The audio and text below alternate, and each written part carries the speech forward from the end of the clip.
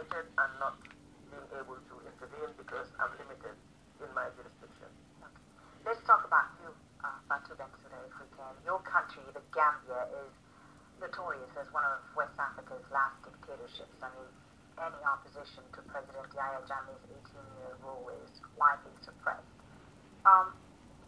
Why did you accept to serve in his government back in 1998 as Justice Minister?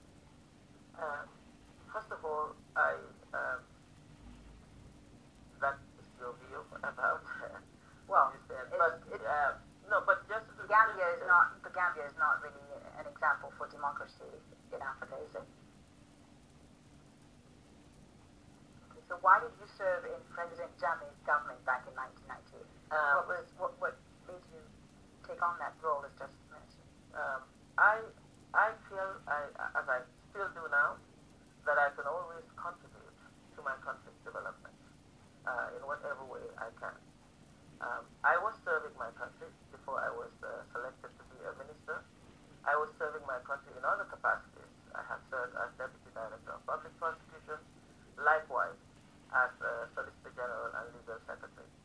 And I have to say, quite frankly,